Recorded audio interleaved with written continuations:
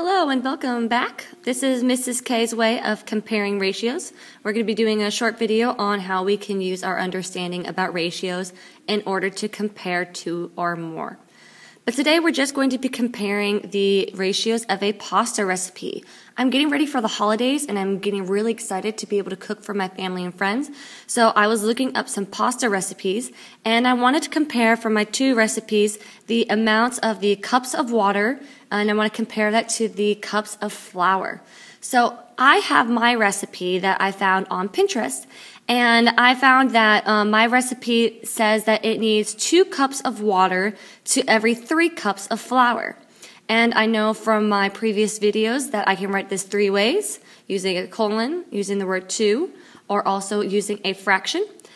And I look at my other recipe, which happens to be my mom's family recipe that she learned from her mom, and so what my grandma used to make, and her recipe asked for 3 cups of water to every 4 cups of flour. And I can see that I have written that 3 ways as well. My goal for this video is I would like to see which of these 2 recipes, my recipe or my mom's recipe, has the smaller water to flour ratio. So what I need to do is I need to be able to compare both of these different recipes. And the first place I want to start is by rewriting my ratio of 2 cups of water for every 3 cups of flour to my mom's 3 cups of water for every 4 cups of flour. I chose to use the fraction equivalent that we have up here, and I want to write down here because I know that my fraction equivalents, that I'm able to easily find equivalent fractions or equivalent ratios. And I do that by trying to find a way to compare my denominators or my amount of cups of, since this is my flour, I want to know how many cups of water will be in each of these if my cups of flour are the same. So I know that if I multiply, or if I quadruple my recipe, that I get 12 cups of flour. And if I also quadruple my cups of water by multiplying it by 4, I know that I have 2 times 4, which is 8 cups of water for every 12 cups of flour. That's for my recipe. Now, if I want to try to get my mom's recipe to be in an equivalent ratio, I need to also get her ratio of water to flour to also have 12 cups of flour. So I triple her recipe. I also triple by multiplying by 3. 3 times 3 gives me 9.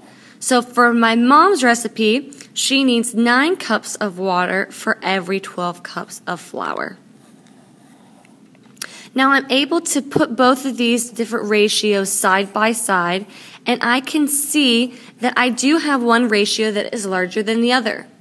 Since my question is I'm trying to find out which has a smaller ratio, I want to find which of my numerators are my amount of flour, if they're the same, which has a smaller cups of water needed. And that happens to be my recipe. So if I'm comparing it using inequality, it would be I would have 8 cups of water for every 12 cups of flour for my recipe. So my final answer would be my recipe. Let me scroll down a little bit. My recipe has a smaller water to flour ratio. I also know that I can be able to use my equivalent fractions to be able to simplify. So if I was started out with 8 cups of water for every 12 cups of flour, I can also, instead of multiplying, I can go backwards and also divide by 4 in order to get my most simplified version, which is 2/3. So I can use my understanding about fractions in order to use my ratios to compare. So thanks so much for stopping by. Hope this video didn't make you too hungry. We'll see you tomorrow.